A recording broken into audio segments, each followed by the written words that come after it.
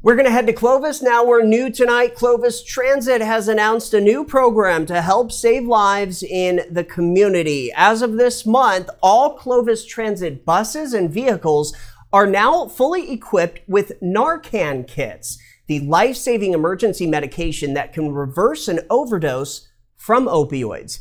Here now from Clovis Deputy General Services Director Amy Hance about why Clovis Transit is introducing this program to the community.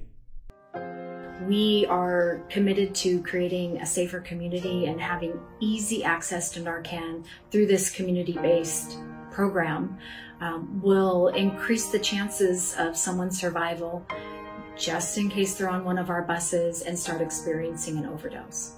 Our intent of creating these NARCAN kits and having them on every one of our transit vehicles is to not only create access, but to also remove some of the stigma. Really important and part of this program is for our community to know that if you see a Clovis Transit vehicle and you happen to be out and about and someone in your vehicle is experiencing an overdose, you can go up to our driver and ask for this kit. This kit is available. Such an important medication. Our thanks to the city of Clovis for that video. Coming up next here on the News at 8, we're going to head to Merced.